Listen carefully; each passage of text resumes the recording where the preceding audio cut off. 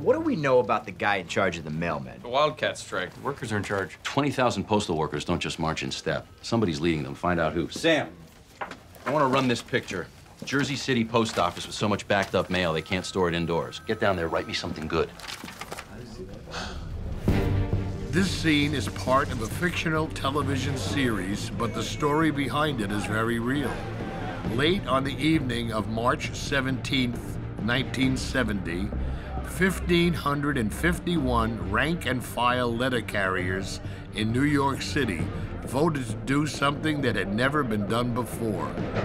In an ultimate act of civil disobedience, they voted to strike against the federal government, igniting an illegal work stoppage that spread across the country like wildfire, crippling the nation's postal system.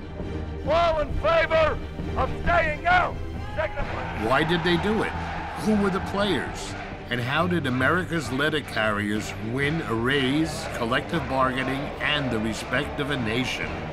A half-century later, this is our story, one of defiance, struggle, and triumph, the revolt of the good guys.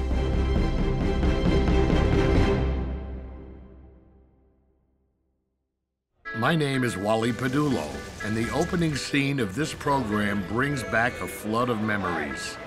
I carried mail in Jersey City, New Jersey for 36 years.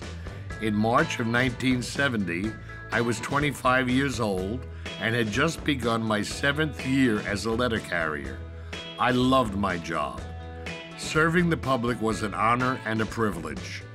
But like most letter carriers, I did not love the money. And the really tough part was that for America's letter carriers, there was no promise at all of making better money. We performed a vital and important job. Many of my co-workers were proud military veterans. Our customers respected and appreciated us. So why were we so underpaid? In order to understand how postal workers came to be treated so badly, and what we did to right that wrong, we need to jump back in history to a time before most of us were even born. The United States Postal Service, as we know it today, did not exist in 1970. Those of us who worked at the post office back then were employed by a completely different entity, the United States Post Office Department, a cabinet-level department of the federal government, subject to congressional micromanagement. And because of that, we literally needed an act of Congress to get a raise. Our salaries had to be approved by both houses of Congress and then signed into law by the president. There was no such thing as collective bargaining, so we had no say in our wages, benefits, or working conditions. We jokingly referred to it as collective begging, except it wasn't a joke. It was a real mess. From 1900 to 1925, raises averaged $40 a year. From 1925 to 1943, raises averaged nothing. That's from 1925 to 1943, nothing. From 1943 to 1969, $200 a year. From 1953 through 1961, President Dwight Eisenhower vetoed 4 postal pay bills, calling them unfair, unnecessary, inflationary, and a menace to the national debt. Well, we lost a lot of members when Eisenhower kept vetoing the bill. I was very disappointed in the Eisenhower veto, and I showed it in my face and everywhere else. And I sat on a plane with Walter Reuther coming home. He said, "What's the matter with you? You look awful." I said, "Well, we just went through another veto." He said, "You know your problem? You've got to unionize your association." Well, that was in 1954. What the legendary head of the United Auto Workers Union meant was that to be a real union, you need real collective bargaining. 14 years later, James H. Rademacher of Detroit would go on to become president of the National Association of Letter Carriers. and he would get the chance to make Reuther's advice a reality. But he would need help, which he got from the two other major players in this story. President Richard Nixon, who was in the second year of his presidency, and rank and file letter carrier Vincent Sombrado of New York City. These three men were thrust together as the prime movers in the largest wildcat strike in U.S. history, illegally targeting the United States government. And as time would tell, neither one of them alone could have accomplished what the three of them unwittingly did together. Following the Eisenhower vetoes came the tragically short tenure of President John F. Kennedy. On January 17, 1962, Kennedy signed Executive Order 10988, which recognized the right of federal employees to collectively bargain. But it did not give them the right to strike, and it did not allow for wage bargaining. So, demands for increased pay were ignored again and again, year after year. Underlying all of this was the fact that the fate of our salaries, like all post office spending, was in the hands of Congress.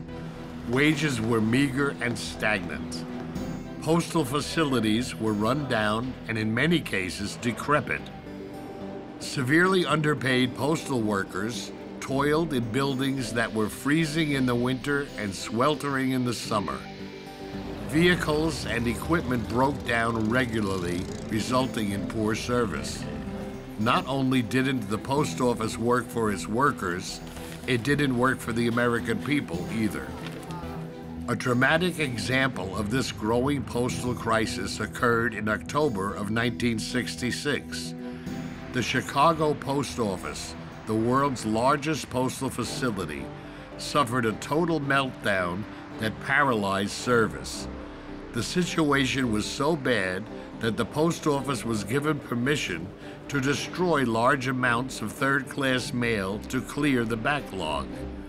The Postmaster General at the time, Lawrence O'Brien, famously declared that the post office was in a race with catastrophe.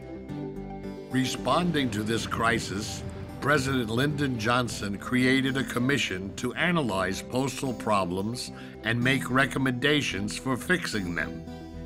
The Capel Commission recommended that the post office be transitioned into a government-owned postal corporation, which would operate on a self-supporting basis. Fearing that a postal corporation would lead to privatization, a loss of pensions, and the end of universal service, NALC was not in favor. Well, we had no part of that. I testified frequently. We're against that. We want no corporation running the Postal Service.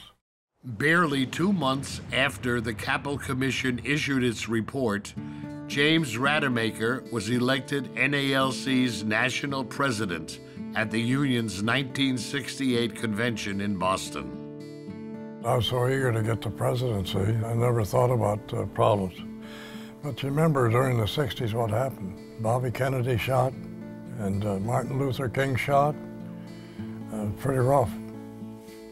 But I was more concerned about what am I going to do as president, especially with 2 resolutions asking for strike. It scare you. At that convention, the membership considered 2 strike resolutions. The first was to work toward having the no-strike clause stricken from Kennedy's executive order, and the second was to investigate the feasibility of a strike. Both resolutions were disapproved, but they served to further seed the idea of a strike with the membership. And then you had the whole country during the Vietnam going against authority. You had a revolutionary spirit in the country. People didn't worry about laws. At that time, you just were out there spotting your grievances to try to make conditions better. And that's the environment we're in. Dr. Joseph McCartan is a professor of history at Georgetown University. His research focuses on labor unions and worker rights. Yeah, the mood of the country in 1970 was sort of like, you could say, a kind of tinderbox. The upheavals of the 60s and the cultural changes of the 60s, including the civil rights movement, including the Vietnam War. Many postal workers were veterans of the armed services. Some of them had just returned from Vietnam. There was a growing distrust of government. There was a rising incidence of protests of all kinds at the end of the 1960s. Largely as a reaction to the turmoil of the 1960s, Richard Nixon was elected president in 1968. Nixon would continue to face headwinds, as would NALC President James Rademacher. Within Rademacher's first year in office, discontent spread among his members as Congress continued to play ping-pong with postal pay legislation. The following February, concerned about inflation, the Nixon administration recommended an insulting pay increase of 4.1%. This soon after Congress voted itself a 41% pay raise. The timing could not have been worse. It was at this point that Rademacher began to foreshadow the likelihood of a wildcat strike. The postal system was broken, and President Nixon was eager to fix it. Henry Cashin served under John Ehrlichman as Deputy Counsel for Domestic Affairs in the Nixon White House. There were complaints about the delivery and about the efficiency and how the post office was run that were brought to the attention of the president, and it was raised by members of Congress that it was time for a hard look at the post office and the potential postal reform. How to fix the post office? Well, like a lot of things, especially in Washington, it was complicated. Nixon was obsessed with rising inflation and its potential political fallout. So the idea of increasing the federal budget to support pay increases and a crumbling postal infrastructure was off the table. On the other hand, the Capitol Commission plan to create a self-supporting postal corporation was very appealing because it would remove salaries and other postal expenses from the federal budget. The corporation plan soon became one of Nixon's top priorities. In early February of 1969, Nixon began his sales pitch for the corporation plan by visiting Post Office Department headquarters in Washington. He praised top management for their dedication and prepared them for changes to come. This is going to be a period of change in this department. Some of these changes are going to be difficult. And I would hope that as you talk to the people that you supervise, let them know that we in Washington appreciate what they're doing. Let them know that we back them. Let them know that better days are coming. While Nixon and Postmaster General Winton Blount promoted the corporation plan, NALC pushed back, and that's where things got interesting. In May of 1969, Rademacher organized a two-day political action conference that drew 3,500 NALC members and numerous members of Congress. At that meeting, delegates urged legislators to oppose a postal corporation and then went to Capitol Hill to lobby for their position. But later that month, Nixon sent his reform plan to Congress and vowed to veto any bill that didn't convert the Post Office Department into a postal corporation. This is the most significant reform bill ever sent to the Congress, ever offered by an administration in this area. It will dramatically improve the working conditions for the 750,000 men and women who work in the Postal Service. Well, do I think it was a good idea? Yes, I did. I think it was a good idea. The post office was stagnated. I mean, it needed a facelift. It needed something to get done to avoid strikes and inhibition and the delivery of mail and the things that were so important to the American people. Barely 1 month later, Nixon officially announced his meager 4.1% pay increase. NALC members exploded. Rademacher attempted to calm the waters by issuing a controversial open letter to his membership, urging them to cool it and not take any drastic actions that would get them fired, fined, or jailed. Well, another mistake I made, I put out a bulletin. We put out a weekly bulletin, and I put down cool it. They didn't want to cool it. They wanted to go the other direction. So they got very unhappy about that. Just a week later, Rademacher testified before Congress, laying out a comprehensive analysis that totally disproved the government's position that a 4.1% increase was adequate. Under questioning, he admitted that he could no longer control his members. I appeared before Congress in a committee, and I said, I no longer control the membership. I said, they want to strike. The next day, there's headlines that I had said there's going to be a strike. The post office immediately started getting out literature, what to do in the case of a strike. Rademacher's 1969 testimony may have been the first official public reference to the possibility of a strike. However, the Post Office Department clearly knew a strike was brewing a year earlier when it published its Coordination Plan for Civil Disorder in May of 1968. On July 17, 1969, Rademacher did one of his first national TV appearances on NBC's Today Show with host Bill Monroe. He bashed Nixon's corporation plan and accused the administration of offering only an ugly little parody of collective bargaining. On September 2, 1969, Nixon held a major press conference at the Western White House in San Clemente, California, to push the postal reform plan. Our present postal system is obsolete. It has broken down. It is not what it ought to be for a nation of 200 million people and a nation that will be 300 million within 30 years. And now is the time to act. A central figure in Nixon's efforts was his Postmaster General, Winton Blount. Blount was a wealthy, conservative business owner from Alabama, and notably the only Southerner in Nixon's cabinet. And he was all in on the plan for a postal corporation. Just 1 week after the San Clemente press conference, Blount appeared on the public affairs program Firing Line, hosted by conservative columnist William F. Buckley, Jr.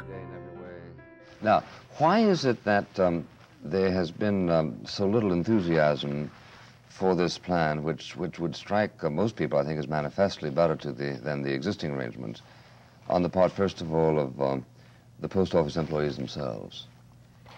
Is it fear of unknown things? I think that's essentially it. You see, we're talking about drastic legislation. This is the first time that you've ever talked about taking a cabinet department and removing it from cabinet status. Nixon was adamant about tying any pay increase to a postal corporation. Rademacher remained steadfastly opposed, fearing that his members would lose their civil service status and their retirement benefits. And the congressional postal committees, led by Senator Gail McGee of Wyoming and Representative Thaddeus Dulski of New York, were also opposed because they didn't want members of Congress to lose their ability to dole out the postmaster patronage jobs that they had controlled for decades. Meanwhile, things got so bad that 40 letter carriers in Brooklyn, New York, applied as a group for welfare benefits. Their actions were meant to draw attention to their plight, but, in fact, most actually needed the benefits in order to support their families. I don't favor strikes, but when they become necessary, like I told Congress, I can't control these people. They're not eating properly. They're working 3 jobs. They're getting food stamps. They work for the government of the United States getting food stamps. That's outrageous. While Rademacher pushed his non-corporation version of a pay bill, those who supported Nixon and the Capel Commission's recommendations pushed their own version, which included a corporation. An intense legislative tug-of-war ensued. To bolster their case, NALC initiated a major public information campaign called Save Our Service, or SOS. Comedian Jerry Lewis, a longtime friend of the letter carriers, lent his support to the campaign. More than 400 NALC branches nationwide ran full-page newspaper ads targeted to an audience of 54 million people with the message, "No corporation needed." Postal customers were asked to write to President Nixon urging him to support the non-corporation plan. The goal was to get 6 million postcards, letters, and telegrams sent to the White House. Within 2 weeks, the White House was inundated. NALC's plan worked, and it sure got Nixon's attention. We sent 6 million letters to the President of the United States. Do not veto that bill. And that was in December. I got this call from Charles Colson, who was the President's administrative assistant. And he said, we got your message. We want to meet with you. On the afternoon of Friday, December 5th, Rademacher was summoned to the White House to meet with Nixon's aides. In a somewhat odd alliance, he had developed a cordial relationship with White House counsel Chuck Colson. Chuck got involved, Ehrlichman got involved, I got involved in the staff work to put together the framework for postal reorganization. The way we were going to get postal reform was to work with Rademacher and what was acceptable to him and what was negotiable with him and what was a compromise as far as letter carriers were concerned.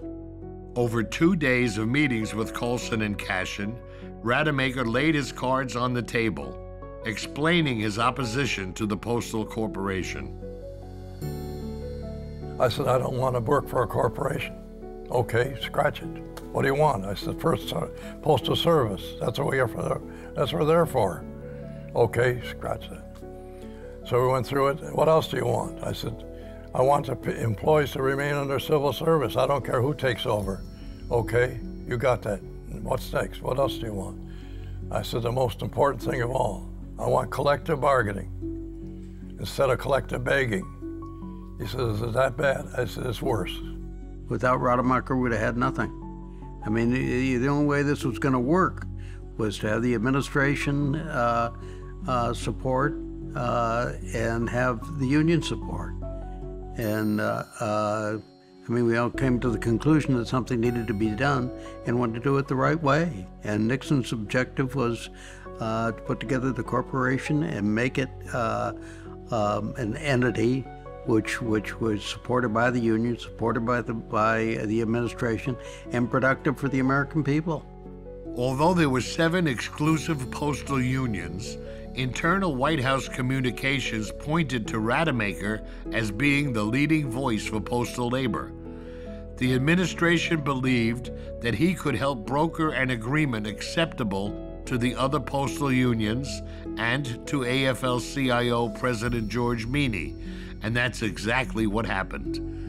Rademacher, Colson, and Cashin negotiated a compromise plan that would maintain civil service benefits, yet pave the way for the transition to a postal corporation.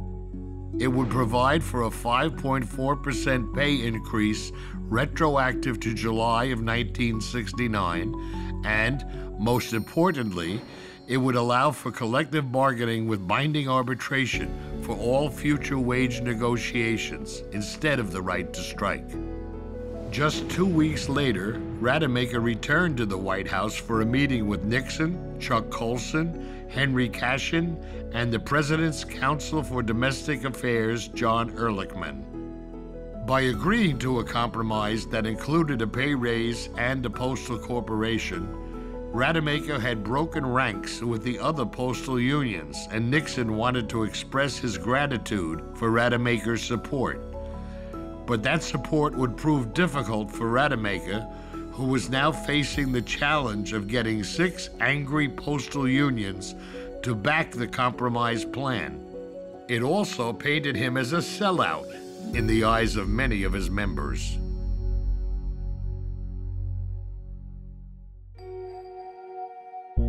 As 1970 began, Rademacher worked with the other postal unions to gain their support for the corporation plan.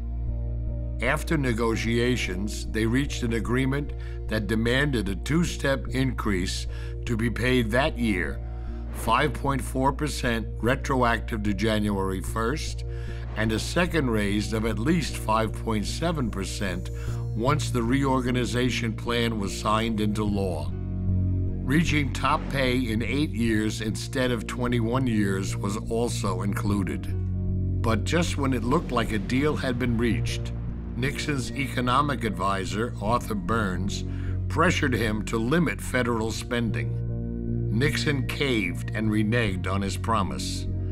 To save money, he decided to delay federal pay raises by 6 months. This angered Rademacher's members and made him look weak in the eyes of the other unions. One by one, the 6 other postal unions backed out of the 7-union deal. Rademacher blasted Nixon's decision, accusing the administration of balancing the budget at the expense of dedicated government workers.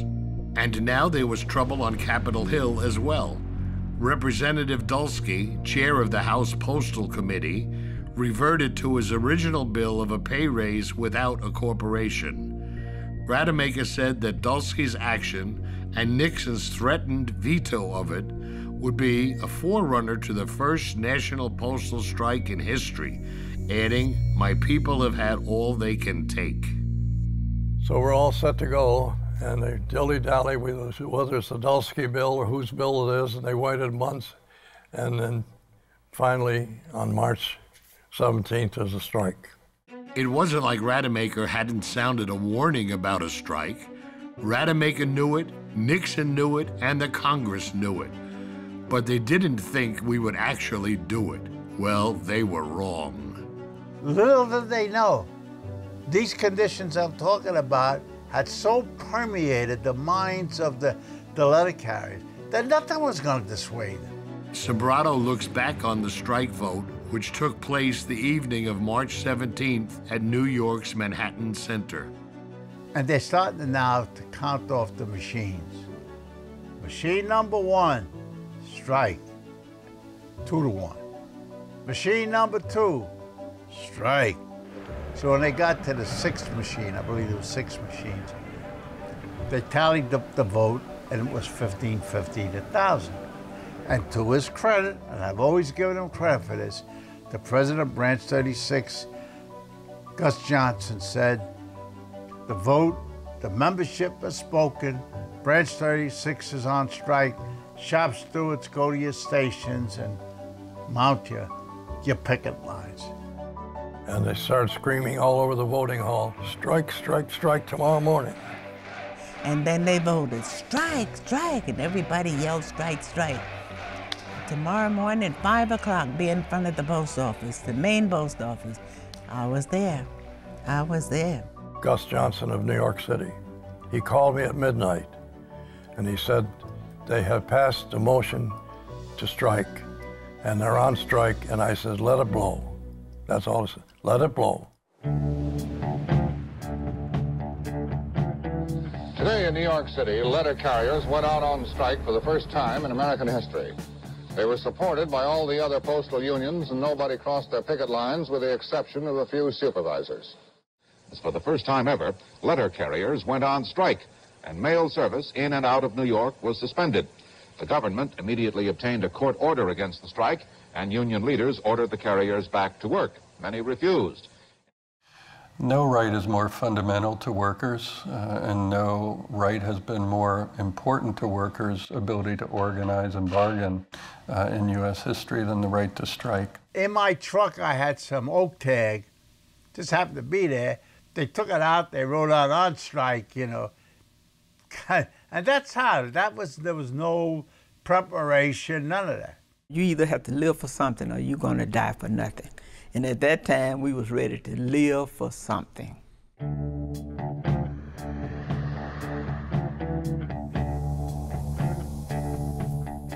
There is hardly any dispute in the administration, the Post Office Department, or among the business critics of the strike that the postal workers' grievances are real. A letter carrier, no matter where he lives, starts at a salary of $6,176 a year. If he lasts 21 years, he may receive a top income of $8,442. The strike paralyzed the General Post Office building in Manhattan, which on a normal day handles the largest volume of mail in the country. Picket lines were set up early this morning, and the walkout, according to union officials, was 100% effective. The next day, nobody came to work. I mean, you heard it, 97% of the carriers. That's after all the pressure was put on us. Still 97% were out. People were just boiling, and it just took like a match to ignite it. Branch 36 ignited it, and it just took off from there. I arrived for work at the Jersey City Post Office the morning of March 18th, and everyone on the workroom floor was talking about it. Late the night before, rank-and-file carriers in New York City had voted to strike, and they were picketing the main post office on 8th Avenue in Manhattan. We all knew this was brewing, but somehow we couldn't believe it had finally happened. So, after we delivered our first trip, I convinced an older carrier to drive over there on our lunch break to check it out. We headed for the Holland Tunnel and the short trip into the city. When we got to the GPO, we were flabbergasted.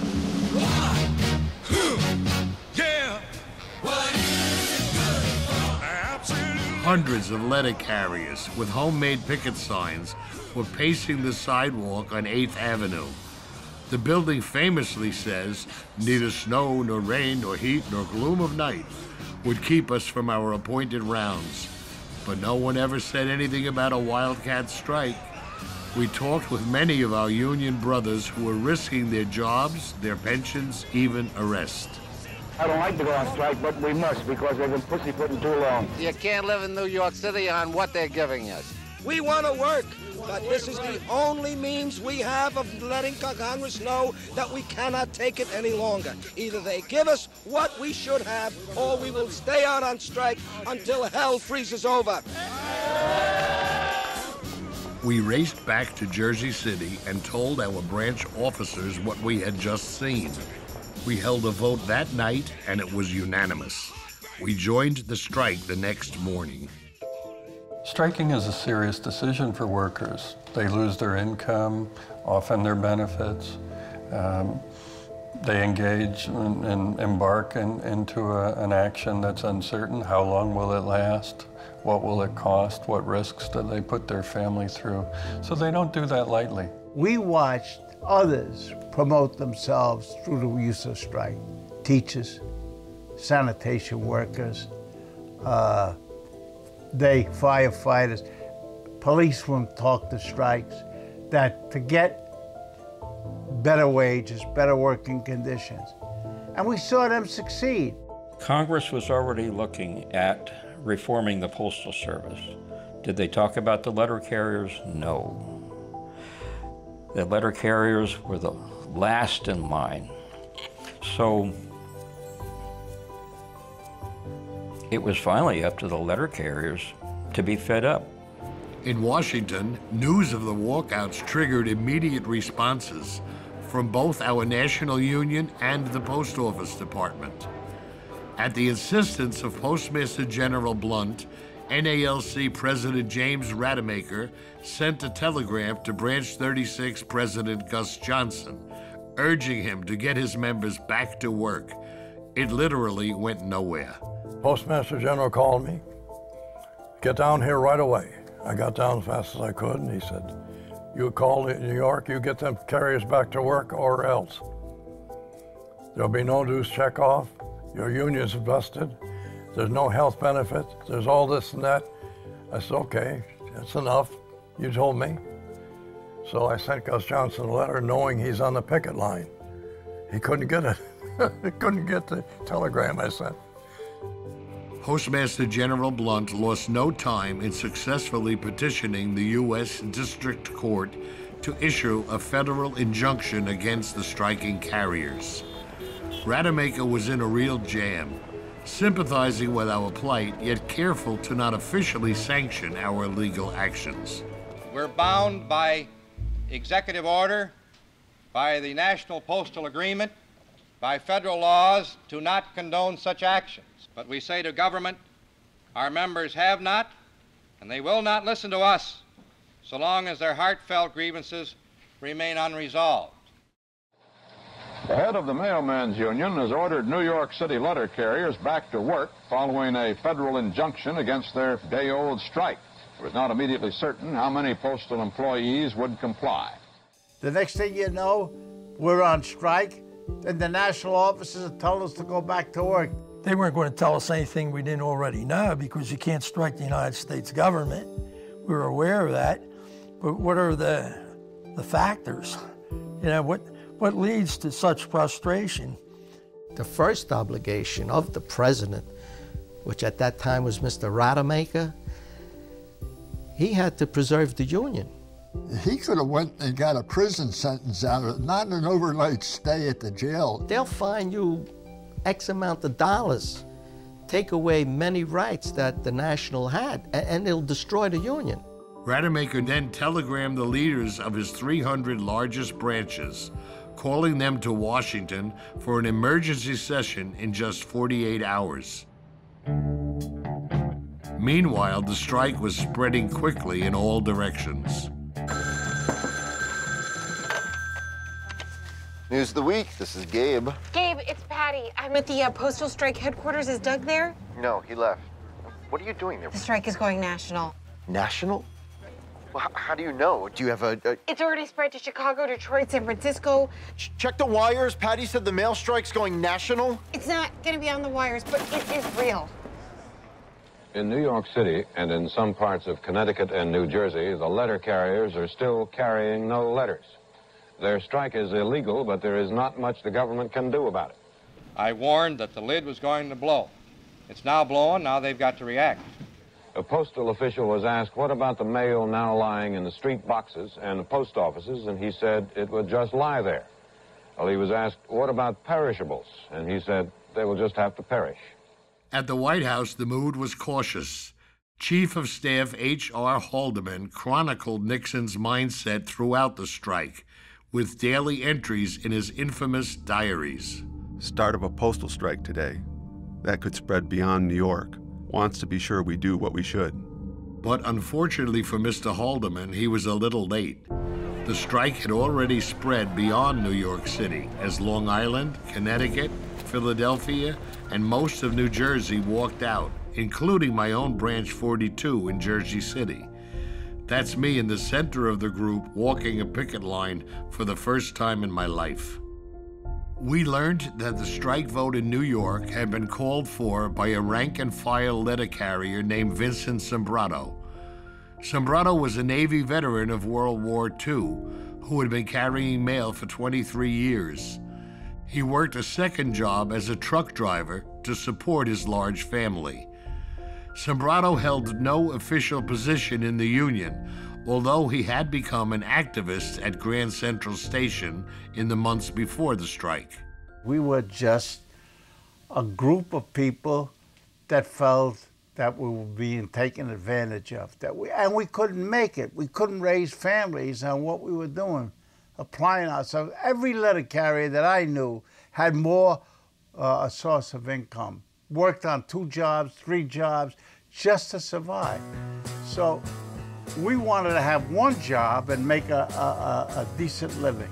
And that was not possible at that time as we saw it. You know, when I read about letter carriers who were working 2 jobs, who were eligible for welfare, not able to take care of their family, I think that I don't know what the words for it are. How can a person live? How can you live? I mean, you had to do what you had to do, you know? I mean, there was no way that I was going to quit, that's for sure. But it was stressful because I missed a lot of time with my family when they were growing up. I was hearing for the first time about people who could not afford to take care of their families, and people in New York had to go on welfare. And I mean, it did something to you, it touched you. And you couldn't just stand by and let them go out alone, facing who knows what. After Branch 36 did it, I think there was a sense that we want to express solidarity with these people because we've come to respect them for what they're doing and think that it's important. When New York fell in and they said we're going out on strike, then, like I said, at least in Philadelphia, that's all I can go by, and they started saying, well, we got to back them. They're our brothers. We were interested in making enough money to support our families. And so when New York went out, that was definitely Wildcat, and it just caught on, and we wanted very much to be a part of it. With 4 children, I'm probably eligible for welfare. I've been told I'm eligible for welfare, but I don't want to take welfare. Sombrato's co-organizer was letter carrier Tom Germano. Germano worked at the GPO on 8th Avenue and coordinated the strike efforts at that station. People followed Vince, and he encouraged people with a sense of strength. He was strong, he was smart, he was tough. People liked that. He was tough enough that you felt he'd stand up and be there for you. On the day before NALC's National Emergency Session, the union's Executive Council unanimously gave Rademacher the authority to act to restore service and to push for pay legislation. For its part, the administration tried to shift the blame from Nixon's broken promises to the inaction of Congress. The administration, the executive branch, has no power to put into effect a pay raise. What has transpired is the result of frustrations of patients, the results of exhaustion of patients, and this is no surprise to the Congress, who was alerted on June 26th last year that a postal strike could occur if postal employees were not treated properly. Back in New York City, federal marshals served subpoenas on Gus Johnson and the officers of Branch 36, ordering them to return to work. I have one for Mr. Gus Johnson, president, which is you. Lou Yoko, editor of Branch 36. You know, there's only so much you can take. When the United States Congress votes himself for what, 41% pay raise? Well, year after year, we get, what, 1%, 2%? What do they expect? But your own union leadership was against the strike. Yeah, we're on strike anyway, so maybe they're not leaders after all. You know, a lot of the guys have been telling me they come to you for guidance, that you're the guy in charge. I'm just a letter carrier. 25 years in the job and not in anybody's pocket. You think your union leadership is in management's pocket? Careful now. I didn't say that. And if you put those words in my mouth, I'll come looking for you. And I'm a mailman. I can find you. Well, Vinny. Yeah? It's your lucky day. I've covered strikes. All comes down to leadership, and whether you like it or not, you're apparently the leader of this thing. Being a letter carrier is a good job. It should be better. And our union leadership has failed us.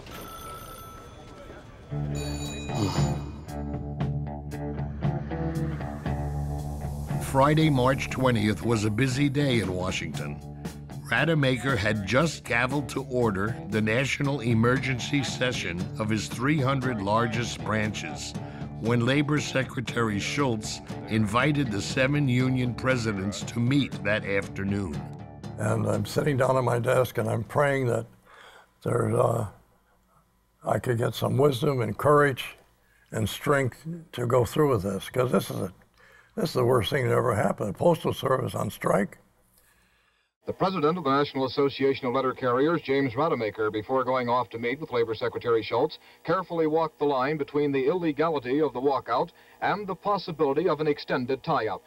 Undoubtedly, unless some satisfaction comes of the meeting that is about to take place, that we can anticipate that on Monday there will be no mail delivery in the entire nation. The 2-hour meeting with Schultz, Assistant Labor Secretary William Usery, Blunt, and the 7 union leaders marked the first time in history that the federal government would negotiate with postal unions. Schultz warned that the government would not begin talks while workers were still out. What do they want? They want to have the issues discussed. And the way to get them discussed is to return to work so that we can spend our time and energy and thought on the issues and not on the question of how to resume postal service. I have agreed with them that the only way that it can be resolved is if the work stoppages cease, and then the administration can recognize responsible leaders in the negotiations. Rademacher returned to NALC's emergency session with the government's message. We have been negotiating for 14 months. We have gotten nowhere. I say that until they produce a bill, there's no work. When they come across with a bill acceptable to the membership, we'll return to work. Until that time, we stay out. In lieu of the fact that an amendment was offered before of 5 days, I would like to ask for another amendment to be tacked on, that the national president call a national strike if there is no agreement within 5 days. A delegate from Milwaukee got up and said, I give you 5 days to settle this strike. I said, okay, all in favor, say aye. The vote was about 98% favor of what he said. Because they didn't really want to get out. They were obligated to their people they served. But on the other hand, they had to eat. Later that evening, the union presidents met again with Schultz and Blunt and agreed on ground rules for the negotiations. Schultz assured the unions that the government would begin negotiating as soon as the strikers returned to work. We have assured them that as soon as we know, as soon as they are able to assure us and our information confirms that the work stoppages are ended, the administration, post office, is quite ready to enter discussions immediately with the unions, and these discussions will be conducted promptly. But first, the mail must be delivered. People in my family talked about it. How long you guys gonna be out? People in my neighborhood talked about it. We talked about it at church. Whatever it takes. And I did have one person ask me, what do you mean by whatever it takes? I said, whatever it takes. Rademacher was hopeful, but he was also criticized by many in the rank and file, putting him in a difficult position. My union brothers and I remained on the picket line in Jersey City. We repeated the jeer, rat, rat, Rademacher. Throughout the strike, Rademacher received threats and hate mail. I wasn't fit to live with. My wife didn't fully understand what it was about, and she didn't like excitement like that. But we survived. The people that threatened me were some of our own members. Because I didn't lead, they didn't understand that if I left, there'd be no union. There was no formal support, and it's apparent in looking back that there could not have been formal support. The unions, as they existed, could not have sanctioned a strike. They would have been illegal. It would threaten their organization and their officers. In Minneapolis, carriers voted after the Washington agreement to strike at midnight tonight, saying Congress has consistently given us promises. We're not going to work merely for more promises. And Pittsburgh postal leaders said their members would carry no mail tomorrow. When you get pushed against a wall, then you're going to fight back. And that's what actually the strike was. All the letter carriers fought back. And I still think to this day it was probably the greatest act of bravery by a bunch of people who were men who devoted themselves to the post office.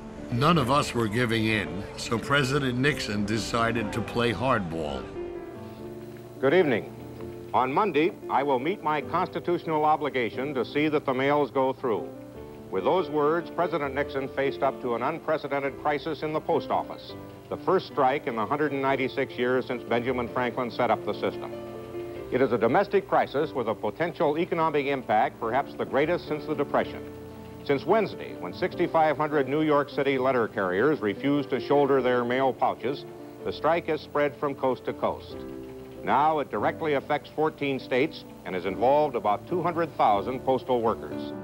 President Nixon realized how important the mail was, that we were a big factor in our nation, because without the mail going, it seems like everything just came to a standstill.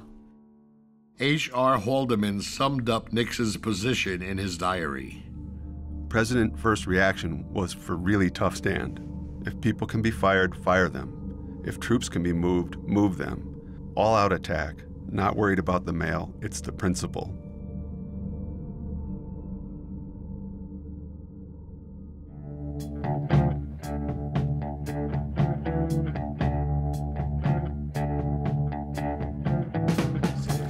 So the D.C. Bureau has the Nixon administration reaction and a report from the Undersecretary of Labor. Business? Business. Right. Because we want a full spread on what this is going to mean for Wall Street on Monday morning if the strike is still going. Any of the blue chip companies are going to have any problems with their payroll. Alex, make sure you call the mortgage lenders. I want to know what this means for homeowners. It's Saturday. You're a hell of a reporter. Nobody will be at work. Call them at home. Donald and Clem.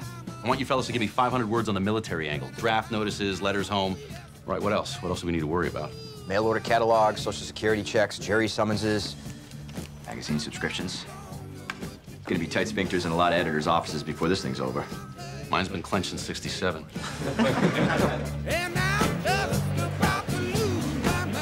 Some visible early effects of the mail strike. Stock market volume was down. Much more business was transacted by telephone and teletype. Special messengers carrying stock certificates and documents normally handled by mail. In the financial district, there was no way to schedule a stockholders meeting because there was no way to notify the stockholders or mail out the proxy statements. Credit cards could still pay for services, but cardholders could not be billed and could not pay what they owed. We stopped a lot of things. We stopped a whole lot of things. We stopped Wall Street. We stopped a lot of businesses, insurance companies. All this came through the mail. And we didn't know how long it was going to last. But I think most people had the impression it wasn't going to last long because it is commerce. We're talking about bills and money and things that was being transferred. All taken for granted. Letter carriers, taken for granted until they sent a shockwave through the country. That's what it took. In an attempt to get his members back to work so negotiations could begin, Rademacher telegrammed all 6,500 NALC branches, pleading with them to end their walkouts. Most agreed to return to work during the 5-day cooling-off period, but many of the larger branches, like Chicago, held their ground. Defiance began early in the morning here in Chicago when about 50 mailmen on the picket line voted to stay on strike despite a back-to-work court order. Well, what if what you're doing is illegal? I don't care. Now, I know it's against the law. That's in the Constitution. It's in my contract. If they want to put me in jail, put me in jail. But they haven't got a jail big enough to put all of us in. We're having a tough time trying to keep the troops in line. For all practical purposes, I think that they have closed down the Chicago post office. Come down, I'd like you to get McGee now. I could take you in the post office and get him and me and go down there and throw a case, and he wouldn't know anything about the case. Mr. McGee, the postmaster, says he expects the letter carriers to be back at work by Monday. Never. What would it take to get you back to work? A pay raise. New York Branch 36 and Brooklyn Branch 41 were also unmoved. Our voice has not been heard. It is being heard now. All in favor of staying out, signify by The President is remaining very calm about this whole matter. By Monday morning, he and I are going to lose our cool, and something is going to be done. If he has to bring in the troops, I will oppose. But the people in this country are entitled to a mail service, And it's not the position of the President of the National Association of Letter Carriers to take our wrath out on the public of this great country, most of whom support our plight. Schultz and Blunt doubled down, saying no talks would begin until all strikers were back to work. But Schultz hinted that the rank and file was gaining ground. There's an old adage in the field of labor relations that there's only one thing worse than a wildcat strike, and that's a successful wildcat strike. President Nixon was clearly worried, not just about the postal strike, but about other potential walkouts, in particular the air traffic controllers. The prospect of both a postal strike and an airline strike was unthinkable. Haldeman described Nixon's mounting anxiety. The settlement didn't work because rank and file won't go back, have rejected leaders. Walkout has spread to many other cities, including Chicago. Real danger of national strike. Says he'll bring all the troops home from Vietnam if he must to keep mail moving. What shocked the Nixon administration was that this strike that they thought would be confined to places like New York, maybe Philadelphia and some other major cities, took off like wildfire.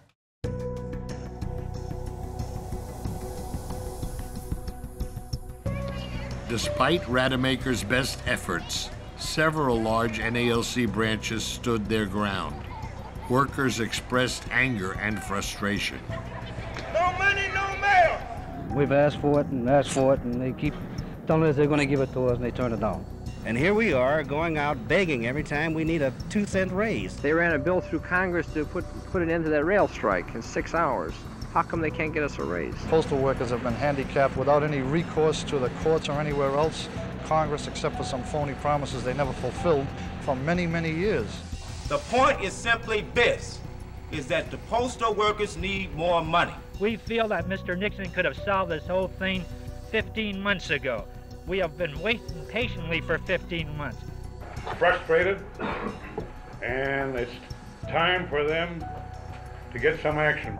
Nixon and his aides discussed using troops to move the mail. They knew that the backlash would be intense, both from the unions and the public. H.R. Haldeman summed it up. A busy day as the postal strike issue got worse. We'll see what the workers do in the morning. If they don't come back, President will move with troops. Consequence may be bad.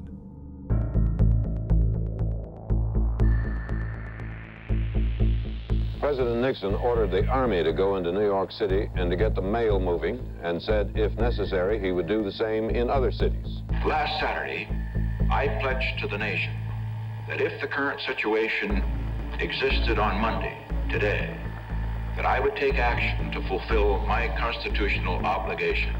I have just now directed the activation of the men of the various military organizations to begin in New York City the restoration of essential mail services.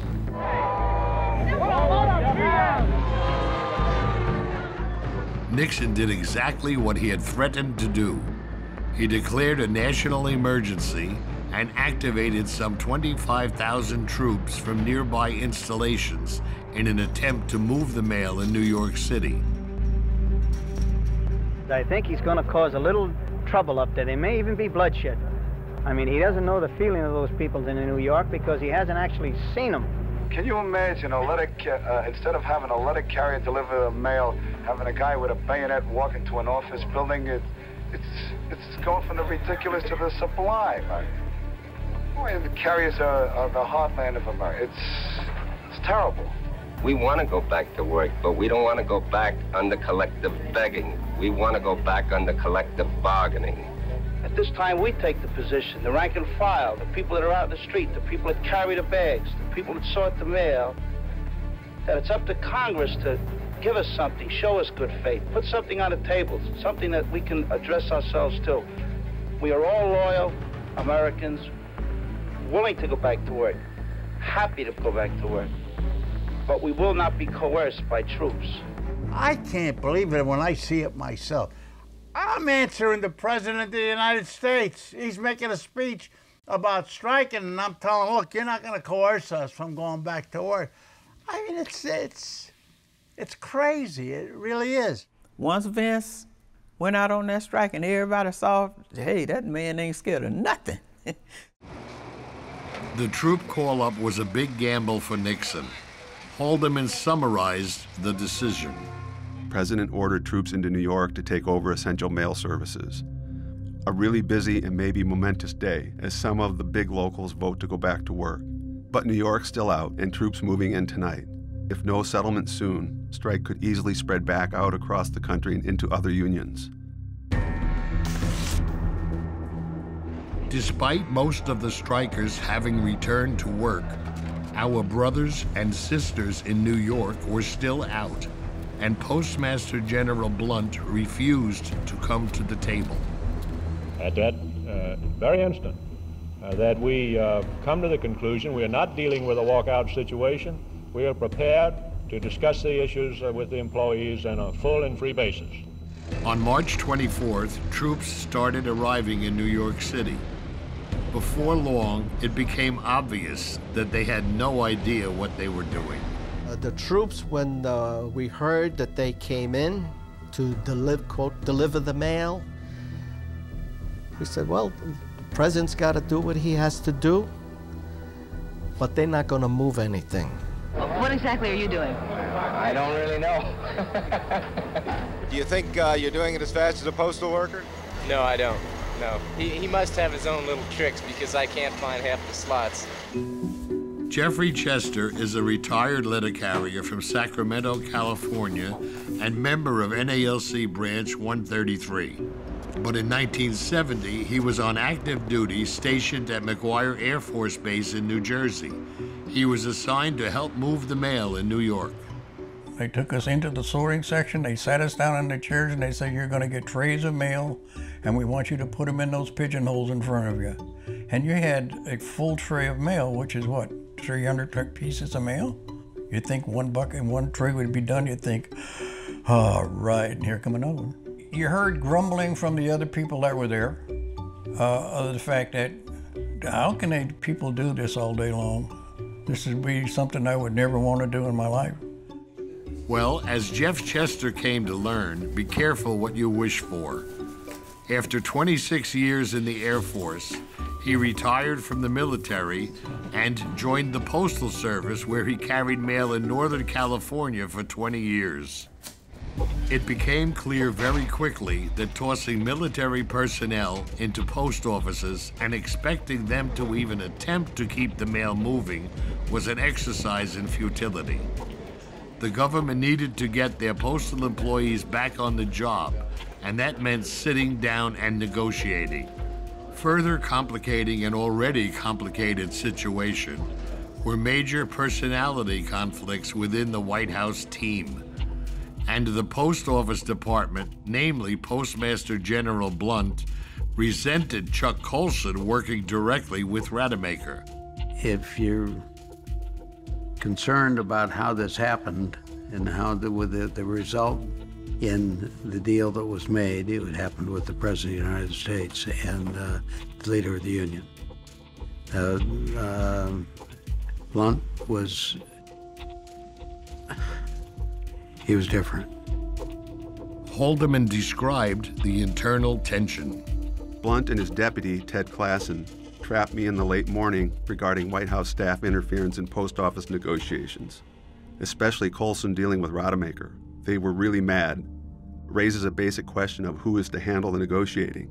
Ehrlichman and I agree it can't be Blunt, it must be Schultz. President agrees.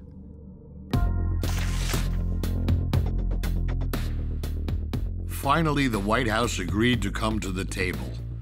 But concerned that Blunt would foul the talks, Nixon bumped him from his negotiating position. In New York City, the last holdout, the executive board of Branch 36 voted to return to work. President Gus Johnson announced the end of the strike.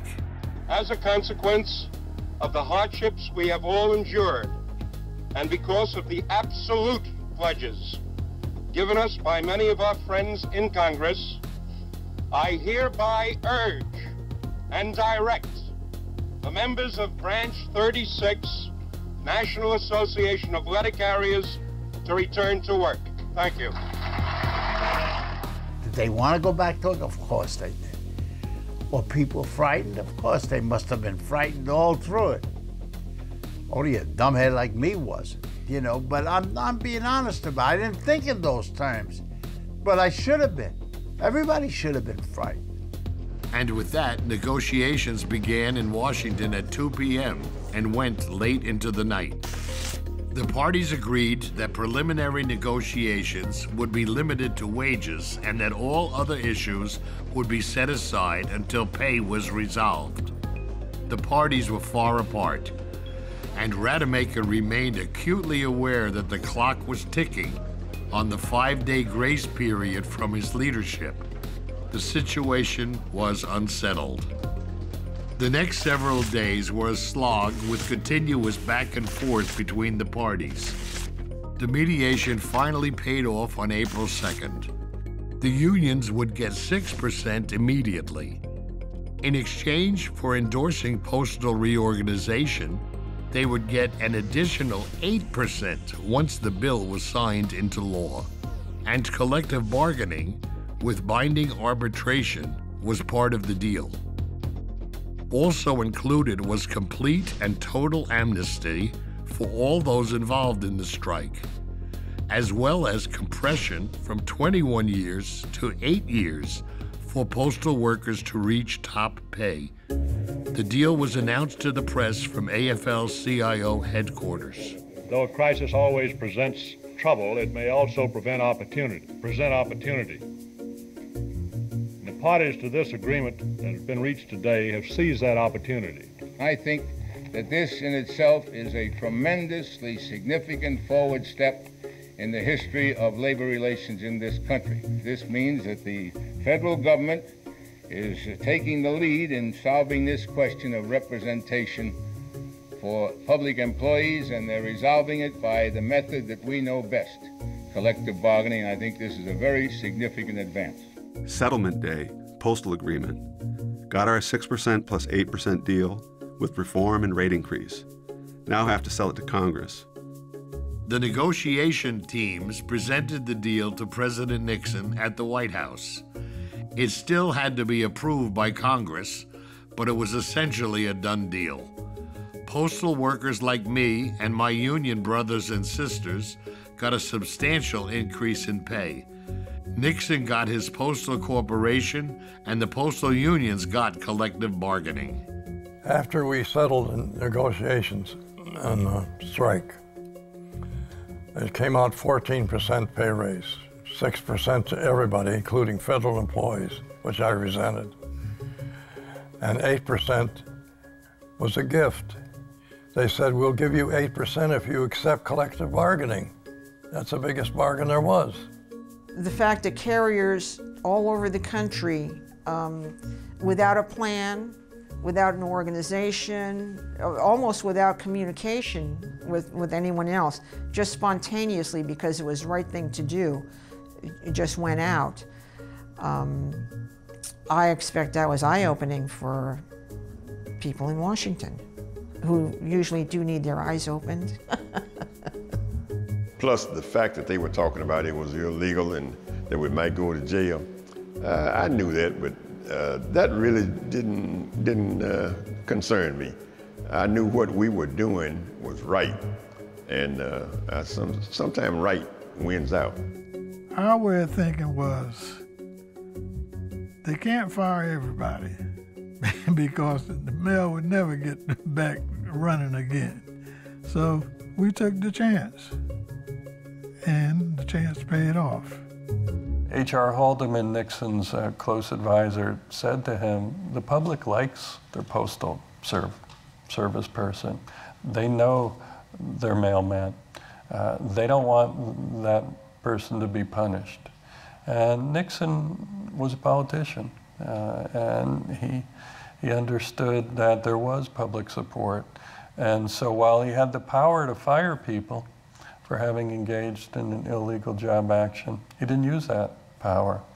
And that was a tribute to the fact that the postal workers had enormous public support. 80% of the American people, through the Gallup poll, supported the letter carrier. President Nixon was aware of that. And that was his final decision when he exonerated every employee. See, Nixon was smart, and Nixon was a good president. He did a lot of good things. Believe me, he was a crook, and he was and he was a liar, but he did good things. He was somebody that knew how to do things. He'd get things done. They called it the Revolt of the Good Guys. It summed up not just how we felt about ourselves, but also how the public felt about us. Public support for our plight had forced Nixon to make a deal and to deliver to postal employees true collective bargaining. Collective begging would soon become just a bad memory, and postal workers would take their honorable and well-deserved place in the American economy. And people were happy. They were happy to get back to work. They were happy to know that they won. And I remember when I went back on my route, there were notes left in the mailbox. You deserved a raise. We didn't realize you were getting paid so little. Of course, the customers were happy to see us, and they all agree with us. Most of them agree with us that we did the right thing. We felt like we had asserted ourselves, like we had stood up for the right reasons, that we would get respect, that we would get some of the things that were promised for us, if not all of them, and that there was hope. There was hope that things would change and change for the better. On August 12, 1970, the Postal Reorganization Act was signed into law by President Nixon after decades of lobbying by the NALC and an 8-day wildcat strike, dissolving the Post Office Department and establishing the United States Postal Service. At the same time, NALC members were assembling for the union's 47th Biennial Convention in Honolulu. One key person who was absent from the signing ceremony was Jim Rademacher, who was attending the convention. President Nixon recorded an audio message to the convention's attendees. I welcome this opportunity to extend my very best wishes to all of you at the Letter Carriers Convention. We had a big signing ceremony over at the Post Office Department last Wednesday. It was a happy occasion, but I have one great regret about it. I sincerely wish that Jim Rademacher could have been standing beside me, representing all of you, when I wrote my name on that bill. Your organization's support and Jim's skillful leadership contributed more than I can say to this achievement. I congratulate all of you.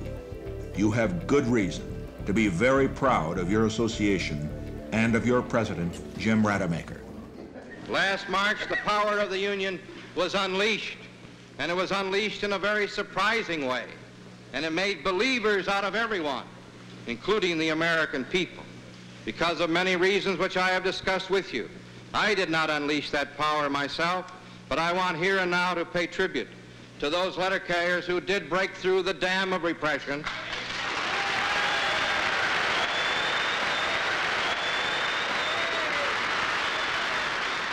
and took their grievances and frustrations out into the streets for the world to see. It took golden guts to do that, and I want here and now to express admiration for those guts. Both groups, the actual strikers, the potential strikers, put enormous pressures on the representatives of management at the bargaining table. If there had not been such pressure, there wouldn't have been any bargaining table at all, and any negotiations that would have been attempted would have been a failure. So I congratulate all of you who were responsible for that great event.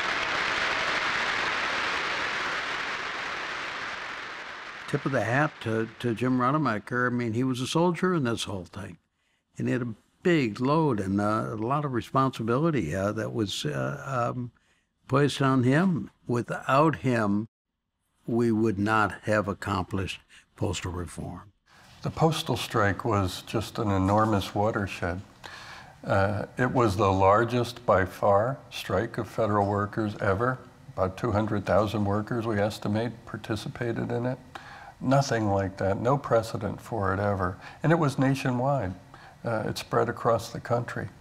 So it was a huge event, sort of like a gigantic bomb exploding in its time, and it really altered the landscape of the country politically. and paved the way for a big transformation in how the federal government dealt with its workforce. I didn't recognize how big it was till years later. I mean, I knew it was big, but the magnitude of it, how we actually stopped the government. It's one of my proudest moments in my life that the fact is that we stood up for what we believed in, and we went out and did what we had to do. We went from almost making nothing to making a pretty decent salary. And so the strike, it was well worth it. It was a big sacrifice. The strikers, we kind of made history, because I think if it wasn't for New York, Philadelphia, and so forth, we wouldn't have what we have today. It was probably the most monumental thing that happened in my lifetime. And finally, when they negotiated a contract, everybody was elated. We got a contract with the Postal Service instead of having Congress in charge of deciding what we would be paid. I was able to quit my part-time job and have more time with my family, and able to accumulate some money to be banked. It had enormous consequences to the letter carriers. It became a middle-class job. It became a job you can raise your family in. It felt great, knowing that we were going to be getting more benefits, more money. It just felt like, I said, well, maybe I'll be here a little longer than 10 years. I said, because now I think I kind of really like this job. Although the union had called for the strike, nevertheless the union went forward from what the carriers had done and made something good happen for it. It showed that people could get together and create change, needed change. That democracy within a union and with any organization as a society is a good thing, and it helps everybody. We need to let our members know the history and that the struggle is not over. We got to keep on struggling and keep this thing, keep this Postal Service where we can have jobs with good benefits. But America, we need hope. You know, that's what they had in the 70s. I think that's part of the thing where that strike was. At that time, people knew we're going to have a better life. And people believe they're going to have a better life. Yes, I think the strike was a good thing because good things came out of it. And that's how we got collective bargaining, and we still have it. So it was a real good thing. And it kept on going throughout the years, you know, with that collective bargaining and cost of living. But that gets factored in all the time. That helped out a lot. He did lead the walkout. He's not even a union official, he's just rank and file. The guy stood up and spoke his mind before the vote, and everybody stood right on. All of a sudden, they had their leader. Here he is. Take these over to Ray. Come right back. He looks so regular. What do you think it is about a guy like Benny that makes people want to follow him? They relate to him. He's one of their own. There was another important benefit of the strike. The NALC had identified a new upcoming leader in Vincent Sombrato. He was a star. That's what we called him in the old neighborhood. Star, because he was that good. He was a good leader. Had not it been for him to lead New York out, just think of where the Postal Service would be now. We probably wouldn't have nothing like we have now. He was a fighter. And imagine how many families are blessed because of him. All of us retirees, all around the country, because of him, we are so blessed. Just a year later, Sombrato would go on to defeat Gus Johnson for the presidency of Branch 36. In 1978, he was elected national president of the NALC, a position he held for 24 years. So we weren't always able to get exactly what we wanted, and certainly not when we wanted it, but we had a tremendous influence on what ultimately became a highly democratic, involved National Association of Letter Carriers and led to the new leadership, which was Vince moving from the local Branch 36 presidency to the presidency of the National Union in Washington. A phenomenon. When all was said and done, Rademacher, Nixon, and Sombrado each played a pivotal role in our struggle for wages, respect, and the ability to shape our future. Each of the three depended on the other two. Nixon needed postal reform. Rademacher needed the government to come to the table, and Sombrado forced them together by igniting the strike. Rademacher and Sombrado remained at odds for a long time, their relationship strained from the divisions of the strike. But many years later, before their passings, they reconciled their differences and came to respect each other's contributions. At the NALC's 2008 convention in Boston, the two appeared together after a long hiatus. The final tally and what would historically become known as the Great Postal Strike of 1970 included more than 250,000 striking workers, nearly 1/3 of the postal workforce at that time. It affected 671 post offices in some of the largest cities in the country, as well as some of the smallest suburban outposts. 8 days in March of 1970 marked the tipping point for what had been a decades-long struggle for equality and respect. By standing in solidarity, we had finally realized the advice of Walter Reuther and formed a labor union with the power to make a difference. We returned to work elated that our long financial nightmare was over, and hopeful for a brighter future for ourselves and for those who would follow us.